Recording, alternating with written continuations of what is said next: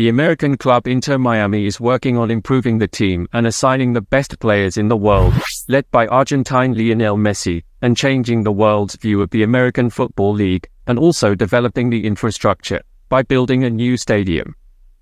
The new stadium will be called Miami Freedom Park, and its stands will accommodate 25,000 spectators, and it is expected that the works will be completed by 2025. The new Inter Miami Stadium will be located in a 58-acre public park that includes soccer and youth sports fields. It will also house a full range of leisure and commercial offerings, including office space, hotels, shops, and restaurants.